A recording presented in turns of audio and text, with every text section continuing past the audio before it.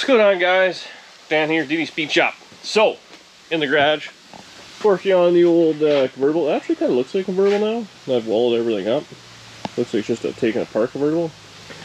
Today, we're going to try and run a little bit of wiring, maybe a little bit of plumbing for some fuel and brake lines. We'll see where the day takes us. So, I got the Amazon stuff. These are the brake lines. I get this stuff all the time. This is that nickel copper, super easy to flare.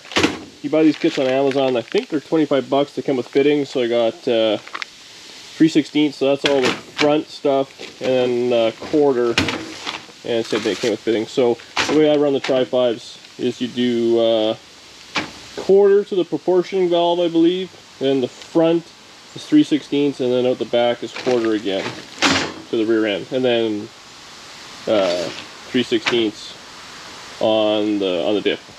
I got this wiring harness.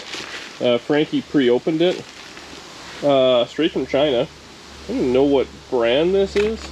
So I've been buying the, well, I don't even like spending money at Schwedway, but so I got this one, Amazon, China. It was $100, so we'll see if it's any good or not. It's definitely different. I don't even know who makes it. There is no, all it has is directions. There's no name or no nothing. So we'll see. I didn't get the absolute cheapest one. There was one that was 60 bucks, but I read the reviews on it, and the wires were not labeled, and the wires are only 6 or 8 feet long. So everyone was complaining that you'd kind of get the start of it, then you'd have to lengthen all the wires to the taillights, the fuel sender, the front end, all that sort of stuff. So it's basically just kind of a harness and a starting point. This one was, like I said, 100 bucks or 120 or whatever. It's definitely better quality. Everything is labeled. Not showing up there. It's not labeled as many times on the wire as the other harness. That's pretty good. And the bonus, it's wired up like a GM, so you can put all this stuff in for a standard GM column. I did order a tilt column for this thing, so it should just go in together. The only thing I'll have to wire up is the start switch. I ordered a new key and ignition switch. I don't know where I put it though. Comes with new headlight, stuff like that, connectors or whatever you want to call it, miscellaneous grounds, connectors, zip ties. So really, it'd be pretty good. And honestly, the other one, I'm not a big fan of the way it bolts under or connects. There's really a whole lot. This one you can bolt it in, should be pretty good. The cheaper kits also, the real cheap ones didn't have any flashers. The medium one had a flasher but no 4-ways. So, I don't know. I think it's money well spent myself. Yeah, should be pretty good. So we're going to get to, well, I got to rip all the existing wiring out of this thing, which is just an absolute rat's nest. See if the ignition switch is still any good. Pull all that out. And then we'll just start kind of running the wires, maybe front to back, put some stuff under the hood. Because, you know, we got the motor in here. Everything's kind of going together at this point. There's still some welding and all that to be done, and body work and all that. But it's solid. Everything's together. The fuel system's in, or the fuel tank's in, the motor's in, the transmission's in, the drive shaft's just sitting there. It's a little too short, but in all reality, this thing should be able to kind of run and drive under its own power in the next week or so if we get some wiring in. We could hot wire it, make it run right now, but why rush? So I think that's the plan. Have it make a little bit of noise. I need a little bit of motivation. And I want to start putting the dash and all that stuff kind of back together. I don't know. We're gonna make a plan. So I'm gonna clean up some of this junk, and then we'll lay this out. I don't know if they're already kind of together. I guess it's taillights, so hopefully that whole section goes to the back, one section's under the hood, one section's under the dash for heater and radio and all those things we're not going to have. So I'll get cleaned up, we'll lay this out, we'll be right back. Okay, so I actually started taking this apart and I thought this is probably something I should film. It is kind of wired in 3 looms, back of the car, under the dash, and front of the car, which is good. But I like to make it a little more user-friendly and stuff like that. There's some stuff like, for instance, this one here is power antenna. Well, I guess in this case, we don't have a power antenna.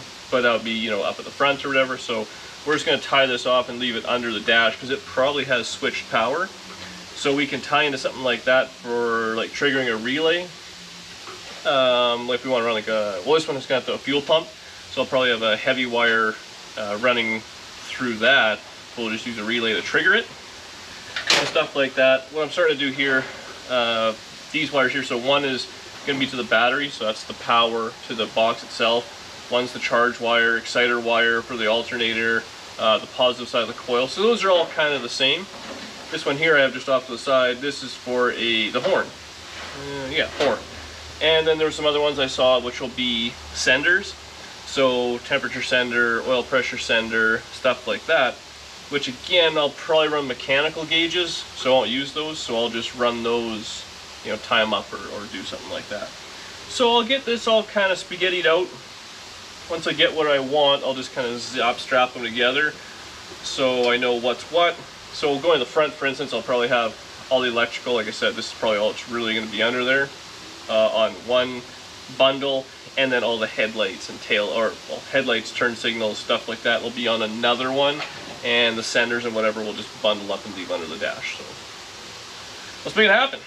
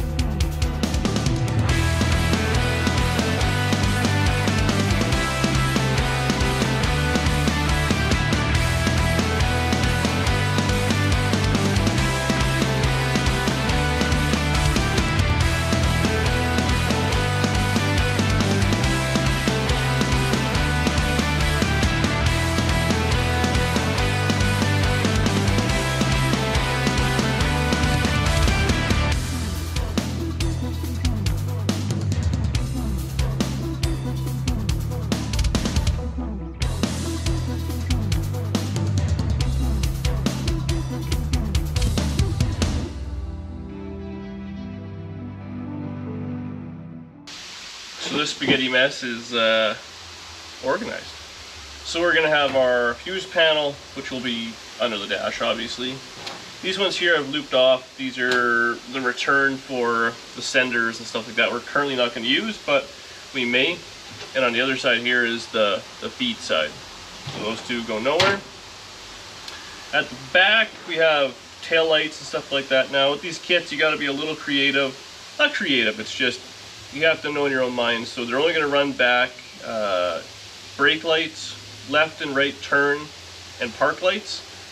And so you gotta make sure your park lights are also your license plate lights, anything like that. And they have a fuel gauge. I then also put in a thick, I think it's 10 gauge wire for the fuel pump.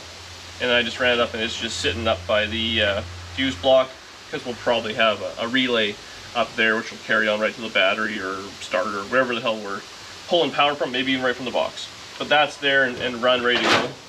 On Tri-5s that just runs along the side here on the carpet, so we'll carry on with that.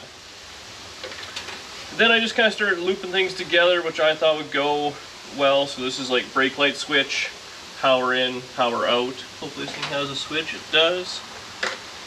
This is, I believe, all under dash, yeah.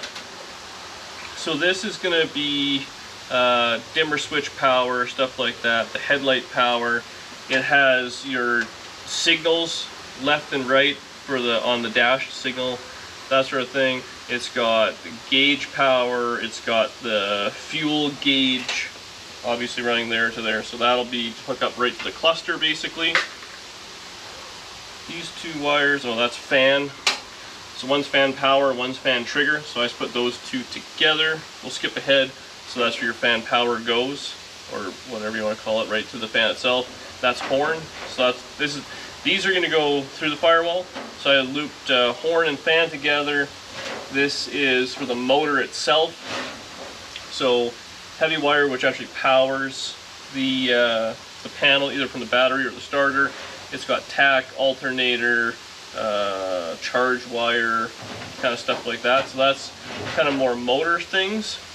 This here, which is really long, these are the opposite of the back. So this is your headlights, high-low beam, park, and turn. So that's going to go ahead, so it looks like a lot, but really it's not that bad.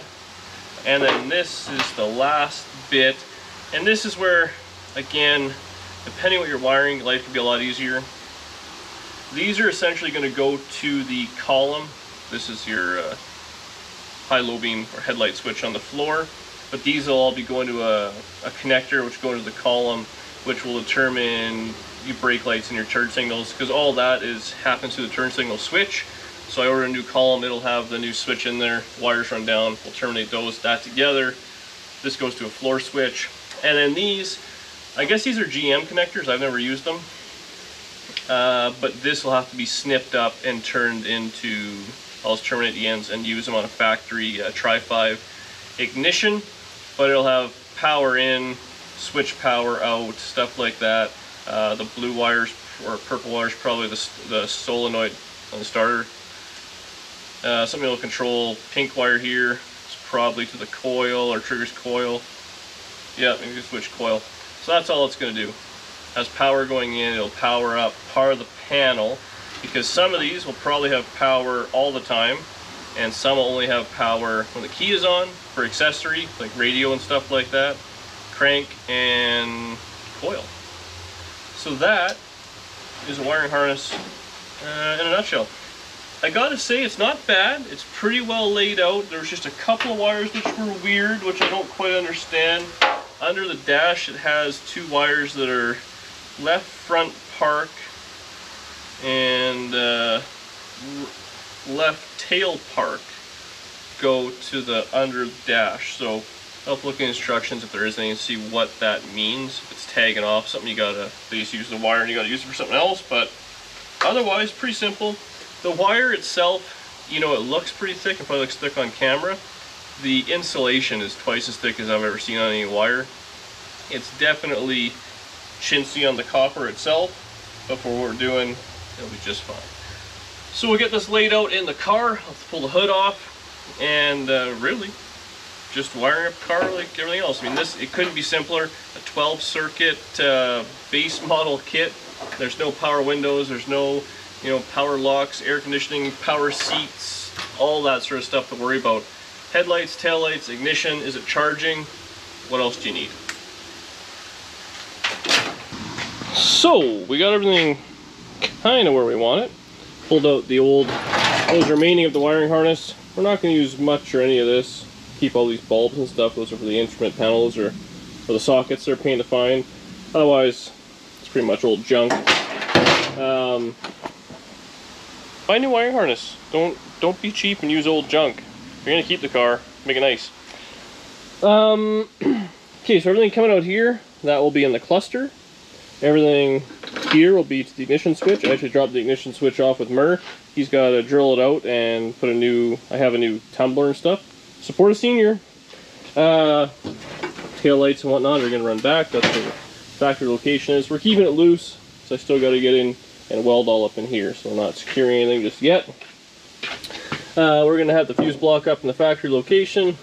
This is all the stuff that we're currently not using but easily could use. I love these old floor operated high-low beam, and the best part is these 55 and 6, they actually went through the floor, and this sat in the elements and screwed up all the time. 57, they made this little plate and it sits in a little indent in the floor. How cool is that? Anyways, the other stuff we shot forward. So up in the sides there's actually a little bulkhead connector, which is where the factory lights and stuff would be. It has a little connector. We didn't use that, but we used a little rubber grommet and went through, so that'll be everything up there. Up to the side here, this is ignition, motor, all that sort of stuff, charge wire, so that'll be right there. So that's the plan. Everything's kind of run. So I'm waiting on that switch from Murr. He'll take care of that. But I thought in the meantime, we'd switch from wiring to plumbing. And we start working on the brakes. So I dropped it. I have the Master right there. That's, I buy them off like Nova's 68 to 72 Nova front disc. That's what I always just get. So we're gonna use that. This is like your generic metering block, which looks like it's already set for, we're all good. I just gotta redo the few lines here. Whatever, oh, maybe I can redo some of it. So we'll pull the old master off, slide the other one on. This I usually just bolted or welded a couple of tabs to the inner fender. That's good. That'll be quick. The other thing I found in the basement while I was looking for parts, so I got tri-ply parts, let's be honest. I use them. I found a hood bar, which is pretty cool. It's a little bit pitted and stuff. I think this is the one I took off Danny's car and I got a better one. But it'll suit this hot rod. Whoop, gentle. And this is driving me crazy. I keep trying to take the hood off and jamming that in my crotch. It's not as much fun as it sounds. I do have a couple of spears. Lose these dumb lights, they ain't my style. I found also, this is the core support. Unfortunately it's been chopped. This was off my 55 when I got it, and then when I went flip front end, obviously I didn't need it. So I don't think we use the whole thing, this is all bolted in, but these bars that go across here, I'll probably use those. Bend this back into place. I got this fancy aluminum radiator from Performance World, which is a Canadian company, which is fantastic. The problem I'm going to run into, that's my own doing, well, however you want to look at it. So this is how they mount through the side there. You can see where the mounts are going to be. It wants to push the radiator back, which is fine, other than the motor is set ahead that inch, so it's going to work. Now, these core supports are all the exact same. V8s, the rad was behind the core support, 6 cylinders, they're on the front. So we'll pull the rad out, we'll get this all where we wanted, bolt it in, we'll do a crossbar, and then really if I cut this tab off and weld it on the front side, so just have this over here, and the rad will bolt in, it'll just be sitting ahead, no big deal, everything will fit just fine. You can see that's where the drain is for the radiator anyways. We're all good there. Hood hinge is going to be bolted on, track down a battery tray because we don't have that. That's pretty important when it comes to wiring, battery. And really, it's coming together like right now, real quick. And we'll just, plumb a few lines. I do got to get a hydraulic rear brake hose and do all the rear brakes, but we'll get everything done at the front and kind of keep giving her. So that's, yeah, that's the plan. So I like this wiring harness, I gotta say, $100 well spent. Would recommend.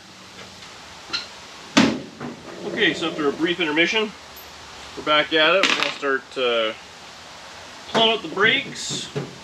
Wiring's kind of run. I don't have a battery tray. I'll find something like that. And what else we got going on? Oh, I want to do the radiator. Get that mounted so I can decide if I can use a factory radiator hose or if I need a some universals. Anyways, the master comes off real easy. Well, in theory. Yep. She seized. Like I said, the master comes off real easy. Well, that wasn't too bad.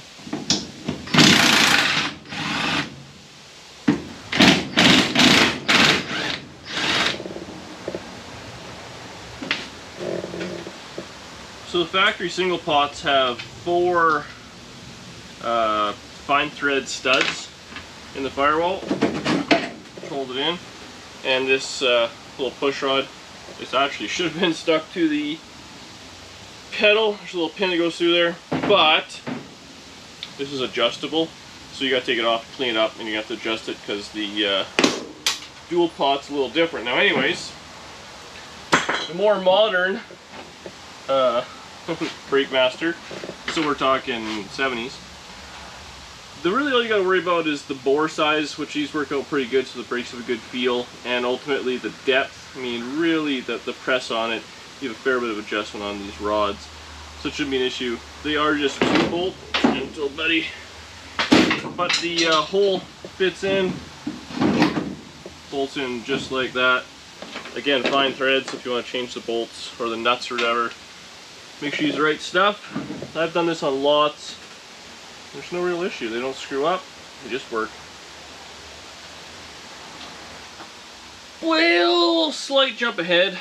The 2 studs I needed to use were stripped. So the reason that one nut I tried to take off, someone had jammed on a coarse thread nut onto a fine thread spline. Those don't match. So I had to knock them out. I'd used the torch a little bit. It was pain. I actually ended up burning one of the wires, my brand new wiring harness, so pretty good mood. This right here is the proportioning valve. Nope. Metering block. So I took some lines off because I just snipped this all apart. This one's very simple. So you have your 2 lines in, and you have one out here for the front, one out here for the back. The front one I have running into a T, so left, right. The rear goes back into a rubber hose which tees it across. All I'm going to do, I just mount these right on the inner fender. So what I'll do is you just put like a bolt through it, sticks through. I'll give the bolt a quick buzz, well 2 bolts, it'll hold it. We'll thread this in, and then we'll get plumbing the front brakes. It's unbelievably easy. The only thing I don't have is a couple of those little tabs. I'll have to get a couple of those or some way to hold the brake line. But yeah, get after it.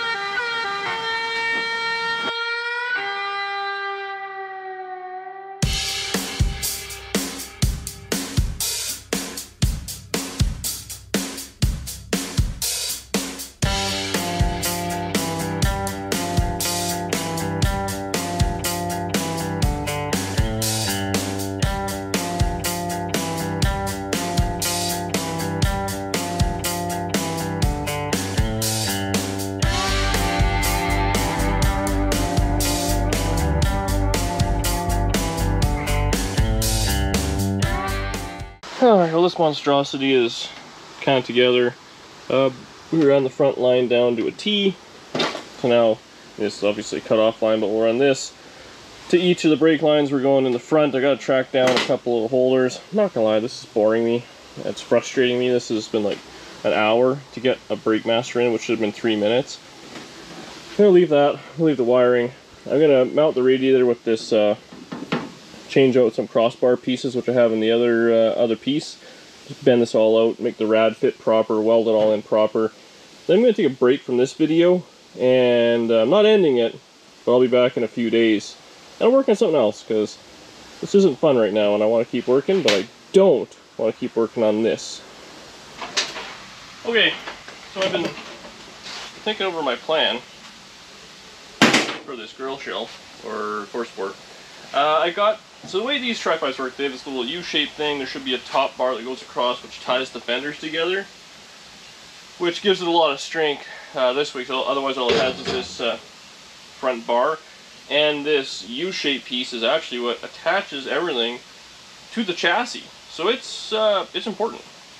So what we're going to do, and it has these 2 little kind of flaps that kind of force all the air through the center. Well, I got this one together, bolted up. This one was bent over. I bent it up best I could. Back, it has to go this way. Well, it's a U-shaped piece, so it's got a lot of strength. So we're going to heat up with a torch so we can bend her over and get a couple of bolts started in it. Once you do that, we'll have it kind of where we want it to be. I can strip the other one I have for the top bits to get that locked into place, and then I'll have to build a top bar, obviously, but that's no big deal. That's after the fact. And then, because I was saying earlier, I need to move the radiator head of the core support, rad support, into the 6-cylinder position. Here's my thoughts. I could hack this one up and weld it on here.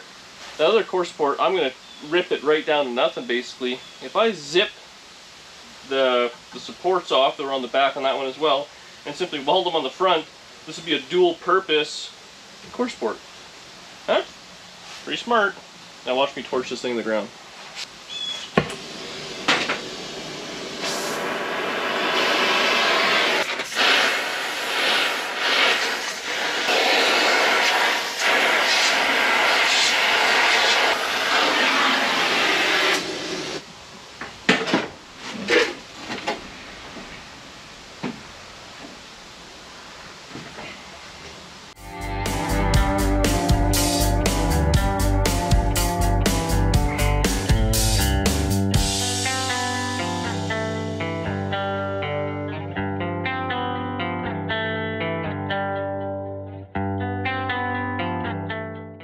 So I chopped these little bits off the other car. They're all riveted on. So what's very common in these stupid Tri-5s, people chop out the center bar. It's easier to get the motor out, and this is just bolted in, but then it's top bars riveted across, which is a bit of a nightmare, but what are you gonna do? So you gotta take it all apart and everything's all kind of together, but it gives it a lot more strength. So what I'm gonna do is I'm just gonna push it down where it wants to kind of be. We'll give her a few tack bolts just to hold it, and then I might just nut and bolt all this together so that top bar can be taken out. So we'll do that. Then we'll weld on the front bit. We can zip off that that core support. Do that, test fit the radiator in, nut and bolt it. Once everything's happy, then you just got to run a bar across or something. I don't really think it matters what it is, but I'll just zap it real quick.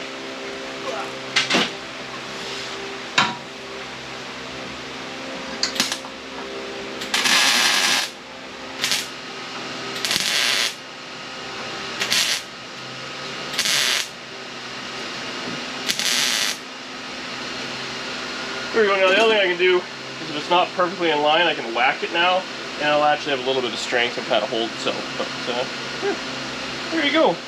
Butchering stuff together that's already been pre-butchered. Well, check us out.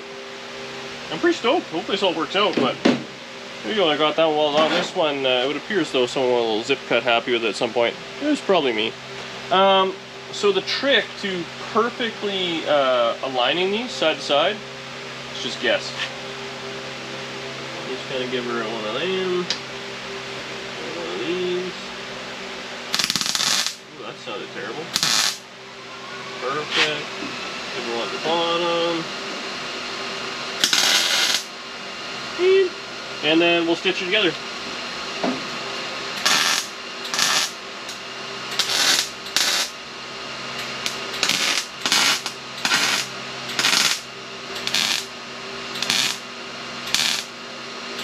Look at that, custom fit. I gotta get some shorter bolts, so it's just kind of in there. I have some like, I don't know, 1.5 or 1.25, probably need some like 3/4. I could grind those down, but that ain't happening today. I gotta do just a little bit of massaging at the bottom of the core support too, where it's all kind of bent up. There's a little lip. I'll get that out, but otherwise, you put your fingers around it, which is good. And since it's solid mount, it's not gonna rattle around, touch anything.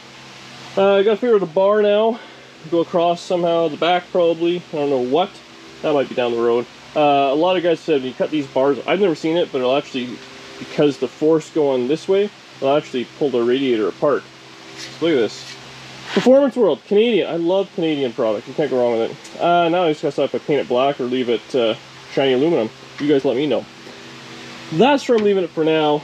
I'm not done this video, but I'm done working on this video right now. I'm gonna go carry on something else. We'll be back at this in a couple of days to finish it off. We'll plumb the front end, we'll run a line back, we'll get the brake adjuster and all that kind of in, so it's 100% done, maybe bleed the brakes. Who knows where we'll go with it, but, oh, I gotta do the whole rear brakes, so maybe not. We got lots of stuff to do yet. Yeah, I'll see you guys in a little bit. Well, it's been a couple of days. I'm gonna get back to this wiring. I'm still not feeling motivated about it, but I put on my Whale and Wire shirt, so that's always a good motivator. Picked up a few things today. Steering column. Ooh, with the universal Chevy connector. Actually, I had a couple cherry bomb mufflers. Canadian Tire had these. These are like your 26, 8 inch, whatever, 2.5 inch thrush. We're gonna put those on. Danny's reading a book. I got the front wheels off. I mounted the radiator. I just got a couple bolts, put that in, no big deal. And now I'm going to, well, I cut off the mounting tabs for the brakes. They were in the back. They gotta be in the front. For the hydraulic lines, so we'll put that in there. I'm just gonna make the lines to go across. We'll do that real quick on the bench. It should be pretty simple. I have all the fittings I need and that fancy brake tool, and we'll just literally run it across the front of the frame here. We have our little T. That side's super short. This side's a little bit longer. We'll do that. I'll probably jack the back up. I think I have enough line. I can run a fuel line front to back. I have a mini starter for it. I want to put the mini starter in, and I don't have a battery tray yet. That's one thing I don't have a battery. I gotta find one. I'll pull it out of something. So we can do that. Then I can hook everything up and start running wires. I'm not gonna do any lights or anything like that. Did the ignition switch. Welder's in the way. I got a new, well, new to me, nope, ignition switch. So I'm gonna wire that all up so we can at least trigger it, get the thing to roll over. All seats and all that stuff ran from the other video. I don't know what video came out first, so either surprise or you already saw that. But yeah, I'd like to have this thing kind of roll over, dump a distributor in, get the fuel line going, and then, I mean, we should be able to make some noise through those fancy mufflers in the next day or so. I've tracked down a set of good used fenders. I'm gonna pick those up probably on the weekend, a few days from now. Since we do that, then we can start bodyworking this thing. Be a running, driving, 57 Chevy ragtop that needs bodywork, and a windshield header and stuff. But otherwise, we're getting there. Danny's judging. All right, so I'll, yeah, we'll see on the bench. We'll make this brake line. All right, here's flaring kit. I recommend buying one, or something decent anyways. That's the line we're gonna use. I just kind of quickly bent it up. Make sure you put both fittings on before you flare the ends. Don't forget that. I forget that all the time. This one's super easy. You put it in, it has a little stopper, so you get the perfect stick out every time. You know, you buy those cheapy kits with the big wing nut and stuff, and they're fine, but I always find them a pain. This is super easy to get the exact right amount of material. The other thing, this line is super flexible, which is just absolutely fantastic. You have your little dies, whatever you want to call them. Put it in for the single flare. But you can leave it like that. Not for brake lines, obviously, but for me, you can just... Another line gives a little bump. Get your cone. Tighten it up. Give her. Loosen it off. It's a bit of a pain because the line's curved. There you go, you got your perfect flare every time. Look at that, it's like something you buy at the store. It's factory. Anyways, I'm gonna install this. I already got the longer one done, this is the short one. We'll get it put on, and I think we're gonna take a bit of a dinner break, and we'll jack the thing up, and we'll start working on the back of the car. Well, I've been working a lot under the car. It's now nighttime, and my flashlight was dead, so I'm charging that real quick. I got the fuel line and the brake line run. It was so much of a pain. This X brace thing is terrible. It's terrible. I got the exhaust kind of run. I did it one way, didn't like it. Did it another way. It's okay. No tailpipes on it, but good enough for now. What else I do under there? I don't know.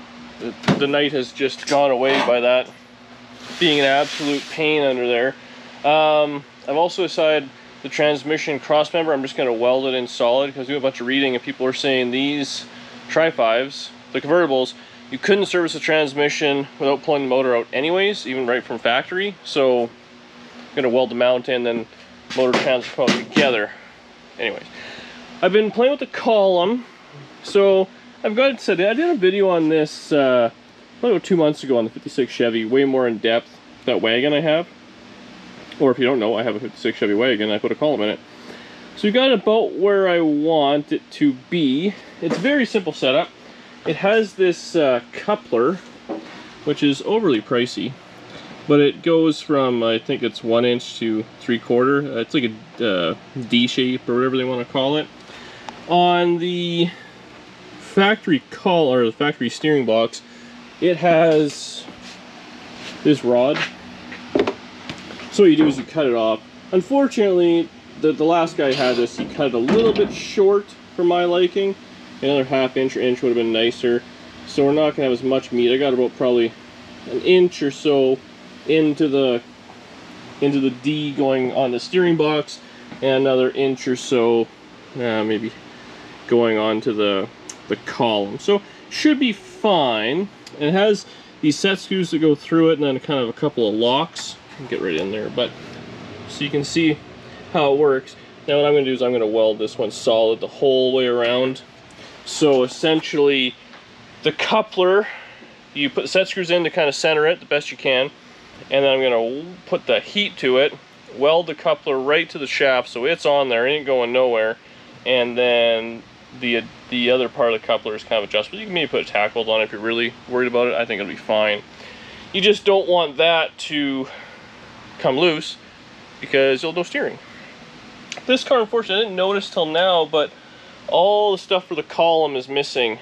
There's a little clamp and a few things that are kind of used. One piece attaches to the firewall down at the bottom to hold it, and there's another piece that goes around here. This piece is just basically a piece like a U-bend with some rubber mounts in it, so that's not the end of the world, but the piece down there I'd like to get it as well. It has a side clamp to kind of hold it, but for now, once it's all welded, I can make some sort of clamp at the top. It'll be okay for just, you know, test drive. We got to find the clamp. I got to start making a list of parts I need, because unfortunately, this car being a parts car, it's now missing a bunch of parts it needs.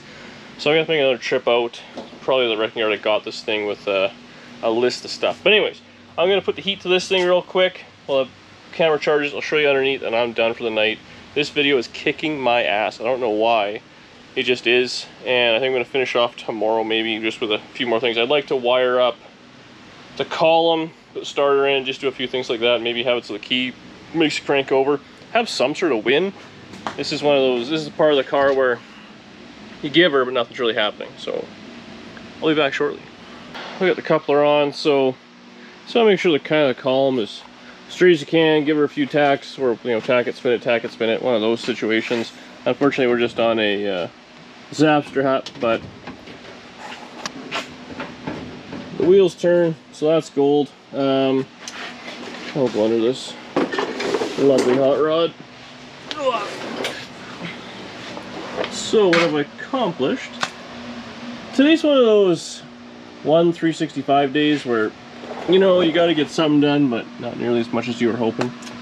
Originally, I had put the mufflers at the back, like where they always go.